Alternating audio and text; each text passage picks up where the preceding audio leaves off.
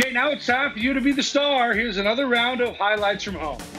Cameron Batt going over the power line and through the hoop. Yeah, Cameron called the shot, and he made it. Here's another great shot. Hunter Harmon from the roof.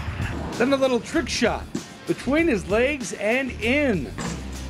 This is Craig Jones. He loves pickleball, playing with Alona Jones, who plays soccer at Box Elder. We'll call that a point and a goal.